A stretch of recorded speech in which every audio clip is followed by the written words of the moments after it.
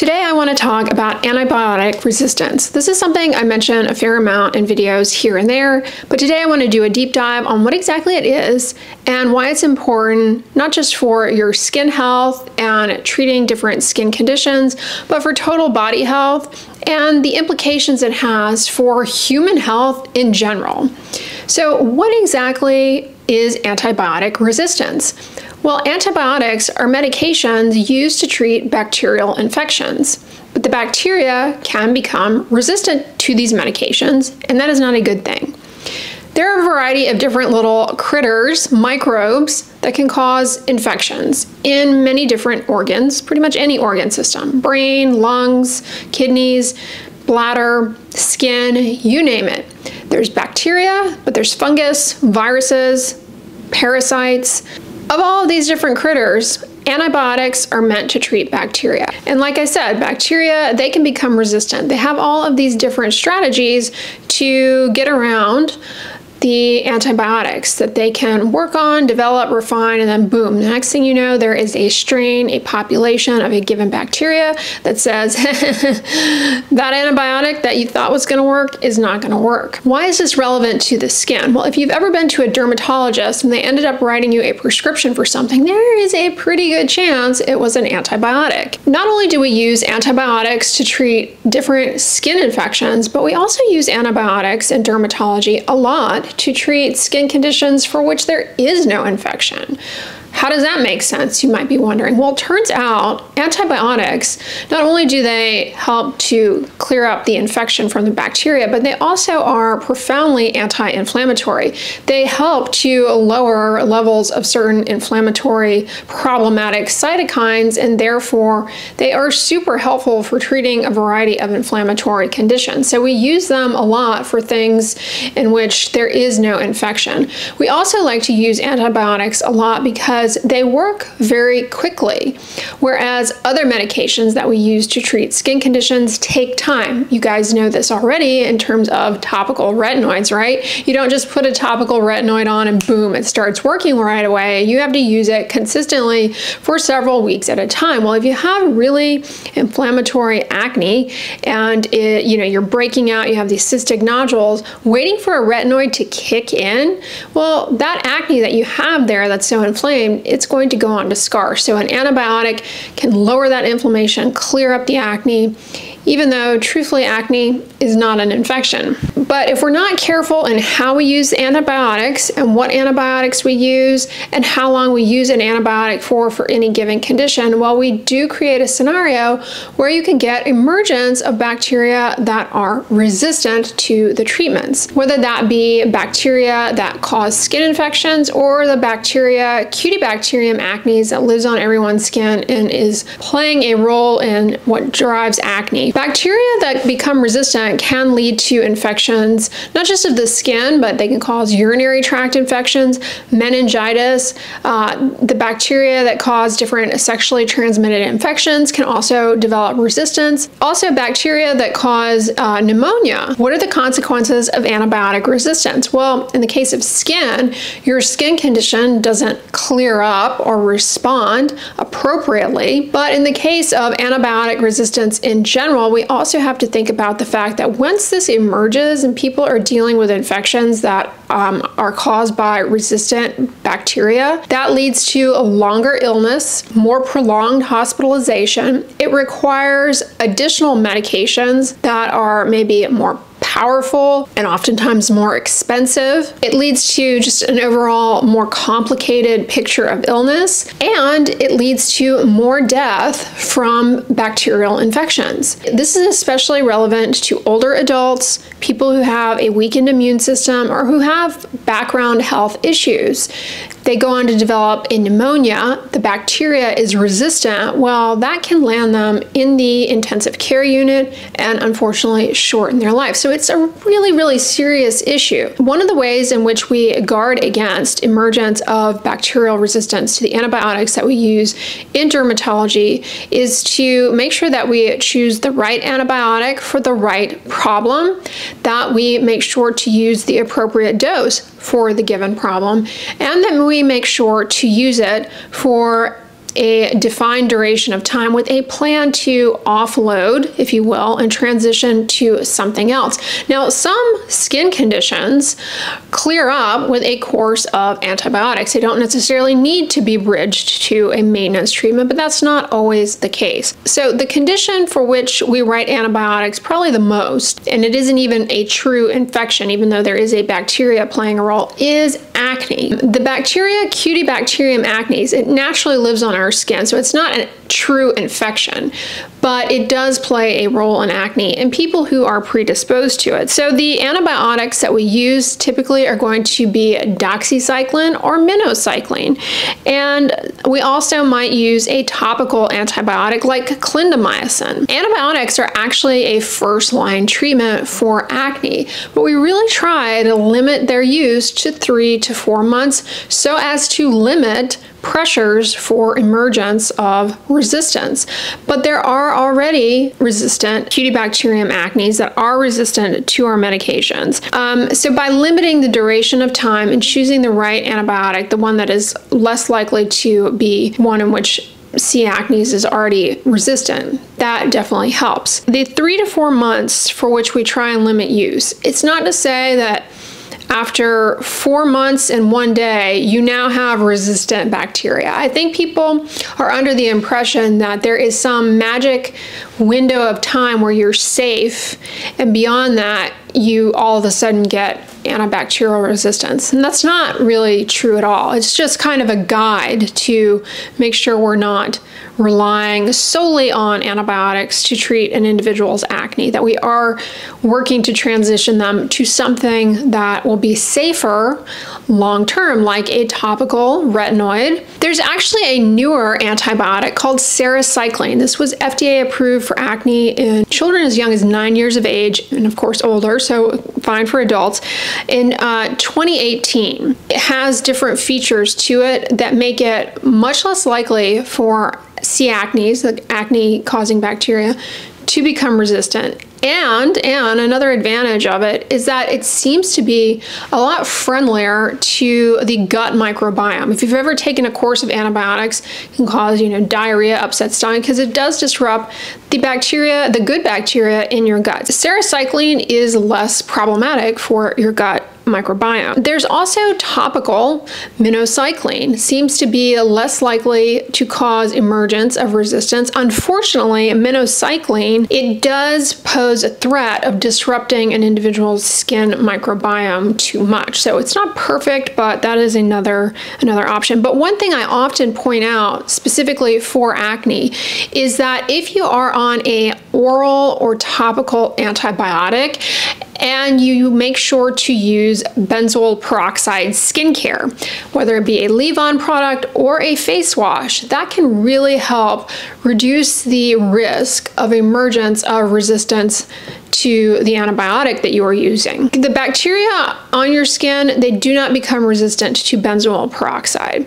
And so that is why it is often advised that you use it along, say, topical clindamycin or oral doxycycline or oral minocycline for acne.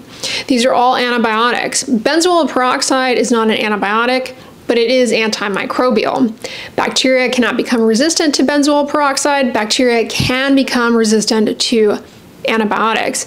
That is what we're trying to avoid. By pairing your antibiotics with benzoyl peroxide, it can cut down on the risk of this. But we don't just use antibiotics to treat acne. Also use them to treat rosacea. Rosacea is an inflammatory skin condition where you have a lot of different factors going on. Antibiotics are very helpful, like minocycline, doxycycline, likely because of the anti-inflammatory aspect. Usually with rosacea, try and limit the use of oral antibiotics to 4 to 8 weeks. Now again, this is not a magic number. It's not like 8 weeks is up, you're kicked out. But it is like a goal window of time just to limit the risk overall. One of the other ways with rosacea in particular that we have reduced the risk of emergence of resistant bacteria is to use sub-antimicrobial doses of doxycycline, 40 milligrams. So not really much to bother the bacteria, because again, rosacea is not a bacterial infection, but we're really leaning into the anti-inflammatory benefits of the drug without dosing it so that it, skews to antibiotic resistance. Oral antibiotics for rosacea, their efficacy can be enhanced by pairing with a topical antibiotic, minocycline, that may help limit the duration of time needed to be on the antibiotic, so that you also limit the risk of resistance. Now, that sarecycline, newer antibiotic that I mentioned, has been shown to be helpful for the red bumps, the pus bumps of rosacea, for clearing them up. It's not FDA approved for rosacea, but it definitely can help.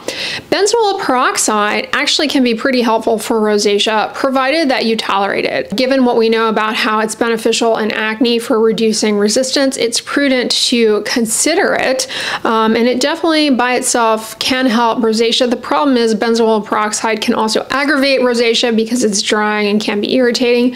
However, advances in formulation have made it so that, that's less the case now than it was, say, 20 years ago. And the other skin condition, which antibiotics are a first-line treatment, not because it's an infection, it's not, but rather we're taking advantage of the anti-inflammatory properties, is hidradenitis suppurativa, which I have videos all about. You get these painful boils in the underarm area, under the breasts, or in the buttock area. They form what's called a sinus tract that come together, and you have like a tract under the skin that drains. It is really aggravated by smoking, inflammation, friction. It's really a debilitating condition. Antibiotics definitely can help to clear it up. A combination of topical clindamycin and an oral tetracycline is actually first line. Now, for hidradenitis, it's a thicker skin problem, right? Like, the bumps are not little pimples, pimples or small cysts. They're pretty large boils. So a longer duration of time, 12 to 16 weeks. Also, with hidradenitis suppurativa, you can pair these treatments with benzoyl peroxide, which definitely can help, or chlorhexidine, another antiseptic wash that does not pose a threat of resistant microorganisms. For patients with hidradenitis suppurativa, there's a combined antibiotic regimen of oral clindamycin plus a medication called rifampinm, an antibiotic. That pairing together seems to be effective and is usually given for 10 weeks. However, some patients need a longer course. Then there's the antibiotic ertapenem. That given daily is also effective. The problem, though, in hidradenitis suppurativa is you get what's called these biofilms that form on the skin lesions. There's definitely a higher prevalence of clindamycin-resistant Staphylococcus aureus on the skin of patients who have hidradenitis suppurativa.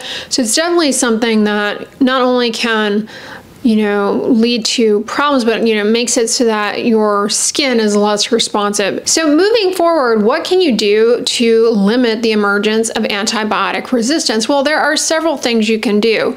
First of all, don't be afraid of antibiotics. Don't think, oh, my doctor has told me to use an antibiotic, but I'm not going to do that because I don't want to have a resistant bacteria. I would not advise you to go down that route of thinking. Antibiotics are very useful for treating a variety of skin conditions. We just have to be smart about our use of them. And being smart involves a few different things. So I already mentioned using your antibiotics alongside benzoyl peroxide for the treatment of different skin conditions can limit the emergence. But outside of skin problems, the other thing that is really important to always keep in mind when it comes to, say you get sick, you get run down, you feel like you're getting a cold or whatever, you go maybe to urgent care or you go to your doctor's office and you go there in your head, you're going there to get antibiotics, but they tell you, this doesn't need antibiotics, please listen to them, because a lot of people develop a viral illness. Viruses cause colds and flus for the most part, not bacteria. If your doctor is, confident that what you have is not a bacterial infection, but rather a viral one, listen to them, because antibiotics are not going to treat a viral infection. They might actually make you feel a little bit better because of the anti-inflammatory properties, but they don't actually treat the infection. They don't prevent you from spreading the infection to someone else. They come with side effects, and also they put undue pressures on the bacteria that make up your body, can lead to the emergence of bacterial resistance, not to mention mess up your gut microbiome. This includes those of you who are parents, you have school age, it's back to school time, so that means, the onslaught of colds and flus and things of that sort. Not all of those things should be treated with antibiotics. It's just not good for your child. It's not good for you. It's not good at all. Now, if you have been prescribed an antibiotic, whether it be a topical antibiotic or an antibiotic that you take by mouth, make sure that you use it for the recommended duration of time, and make sure you are using it as directed. So if you're supposed to take it once a day, or you're supposed to take it with food, or you're supposed to take it, in the morning, make sure you follow the directions really carefully. Don't stop taking it as soon as you feel better. As tempting as it can be, because let's face it, taking pills is annoying. Just because you feel better and you're ready to go back to work, don't stop taking the antibiotics. That's a reason to lead to the emergence of antibiotic resistance, is not finishing your antibiotic course. The other thing is, don't save unused antibiotics. Don't reuse it in the future. Don't use someone else's unused antibiotics, because it really muddies the waters and creates an environment that's favorable for emergence of bacterial resistance. How do you know if what you have been prescribed is an antibiotic? Ask. Say, what kind of medication is this? Is this an antibiotic? That's, one way to do it. I'll write down the names of some common ones down in the description box, but off the top of my head, what we prescribe the most in dermatology is going to be doxycycline, minocycline, also topical clindamycin, topical minocycline. Cefadroxil is another antibiotic that you may be prescribed. Very rarely we prescribe something called trimethoprim-sulfamethoxazole. That sounds like a mouthful. It goes by the name Bacterial, often used as well to treat a urinary tract infection, a bacterial infection, which is not fun. So those are some common names for antibiotics. I will list them down and below in the description box. I'll also link the benzoyl peroxide that I recommend. You could go with a leave-on form if you tolerate it, but wash forms have been shown to be helpful for reducing the emergence of antibiotic resistance, and they tend to be less drying and irritating. So that's also an effective option right there. All right, guys, that's what I wanted to say for today's video with regards to antibiotic resistance. It's really a problem, and it's something we need to be mindful of. Like I said at the beginning of the video, antibiotics, they treat bacteria. They don't treat the other types of critters that can cause problems. But speaking of resistance and other critters, you have fungal infections, and they are treated with, antifungals, not antibiotics, with antifungals. Unfortunately, we have the emergence of a very resistant strain of a fungal skin infection, ringworm. On the end slate, I'm going to link my video talking all about this. So you're going to want to watch that one next, because it's a hot button issue right now in medicine and in dermatology. So check that one out next if you missed it. But if you guys like this video, give it a thumbs up, share it with your friends, and as always, don't forget, sunscreen and subscribe. I'll talk to you guys tomorrow. Bye.